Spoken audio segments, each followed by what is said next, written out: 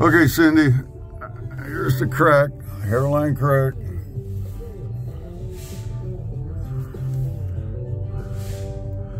Goes all the way down, just like you see on the inside.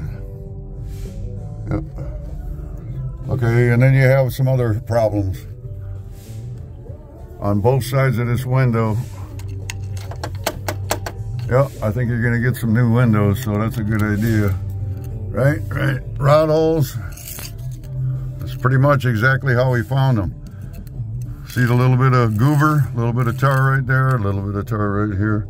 Not much left on the wall either. That's damp proofing. The builder damp proofed the outside.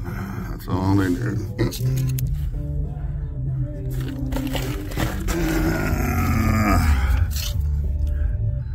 Okay, so I'm gonna do what I can with this window. Okay, sealing up that stuff, but this crack goes up and goes this way on the ledge on the top of the wall.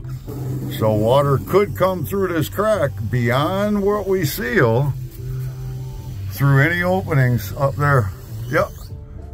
Everything's got to be sealed up nice and tight. Okay, thank you.